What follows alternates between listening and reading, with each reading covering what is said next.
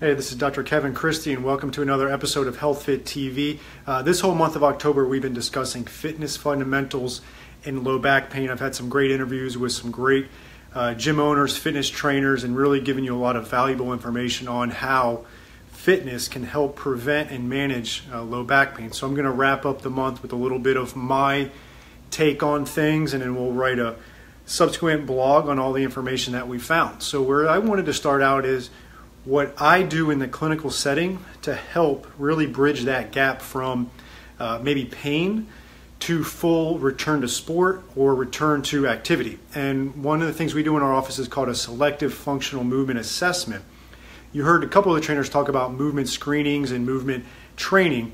The SFMA, what we do in a clinical setting, is really to try to figure out what's going on from a clinical standpoint and gives us a little bit of the workarounds from a rehab standpoint, and also a manual therapy and chiropractic as well. And so from there, it gives us a roadmap on where we need to get this person back into return to sport or return to activity.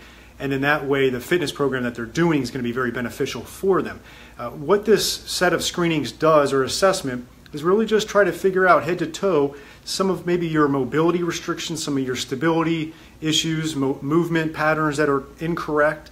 And from there, it gives us a really good path to fix those. Sometimes it allows us to give you exercises that are not going to exacerbate the condition, so we can actually give you some correctives to work on improvement on some of the indirect causes of your condition. And at that point, when we can release you from care and get back into your fitness program, we also know what the trainer can do to help you for long-term resolution. So they can build some of these mobility drills, stability exercises, movement pattern training into the fitness program to help you not only get more fit and healthy, but also to work on some of these maybe restrictions that you have, or some physical limitations. We all have them. It's just figuring out which ones they are. And when we do this selective functional movement assessment, first thing we're really looking at is the cervical spine. We're checking some ranges of motion and also looking for any pain on those motions. If we have cervical spine restrictions on ranges of motions, we know that that's going to potentially cause us some neck, shoulder, mid-back conditions, to headaches, even things of that nature. Then we're going to move down to the shoulder mobility. If you're lacking proper shoulder mobility, then trying to do overhead squats or some of the things we do in some of the high intensity interval training could be very difficult for you. So we want to make sure that you have proper range of motion in the shoulders and obviously no pain. Then we're going to go and we're going to just do kind of like a standard toe touch. Can you touch your toes? If not, we need to figure out why. Is it tightness in the calves, the hamstrings, the low back?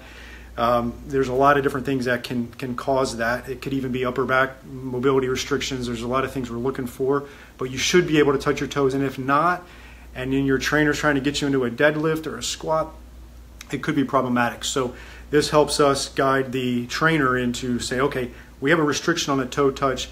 We want to work on this before maybe we're going to do some of the more advanced exercises.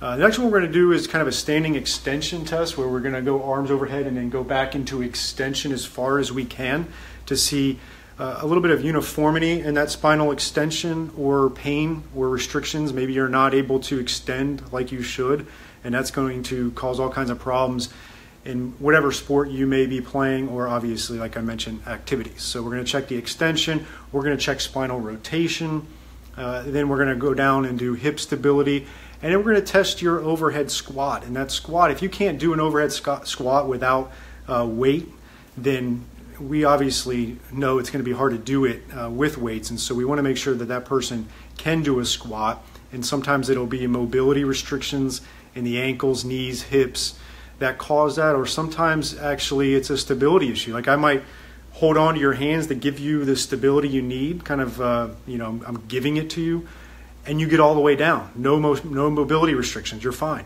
But then if I don't hold you up, you can't go all the way down. And a lot of times that's indicative of lack of stability in the hips and maybe some center of gravity issues and things like that. But one of the take-homes I want you to have is lack of stability in the hips.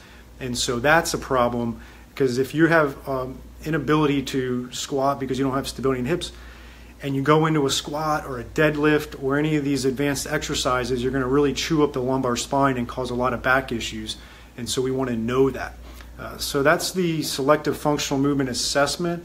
A lot of the times what we find from a physical limitation standpoint that may be causing your low back pain that a trainer can really help you with is lack of ankle dorsiflexion is a big one. There's definitely other mobility things we look for in the ankle, but as far as discussing this on a short Facebook Live, like I really want you to understand ankle dorsiflexion is very, very important. You need to have hip stability and also hip mobility. Like you want mobility in the joint and you want stability of the musculature around it to really help that lumbar spine function properly. Obviously, we want good core stability. That goes without saying. We've heard that plenty of times. But if you have lack of mobility in the hip and potentially lack of mobility in the mid-back, the thoracic spine, it's going to be really hard for you to get optimal core stability. So that's why we really try to address some of the mid-back thoracic spine mobility or the hip mobility in our correctives. And then from there, your trainer will be able to do a good job of bridging that gap from injury to return to sport and activity and build you a really good comprehensive fitness program that will not only get you to your health goals, whatever they may be, losing weight, getting in better shape. There's all kinds of reasons we try to do that. Obviously, just the overall health benefits, but the fitness can be a huge component and extension of the healthcare to prevent and manage some of the back pain that many, many Americans are suffering from. So that's what we do in the office. That's how we try to coordinate and communicate with trainers when we do co-manage, because again, I do look at the trainer as an extension of the healthcare, and it can be very vital into continuing your workout. You know, if you do suffer from, say, some low back pain, it doesn't mean you can't work out. We just really need to manage that and have some expectations, and obviously maybe exclude certain exercises for a period of time, and then, you know, get to that point where we can do that. So this is the final video on fitness fundamentals in low back pain, and next month we will be doing a bunch of interviews on folks on the healthy desk jockey, trying to keep the desk worker healthy. So I hope you enjoyed this little series. We'll be doing a blog to summarize all this, and we'll get that out to you. Have a great Monday, and we will talk to you probably next week.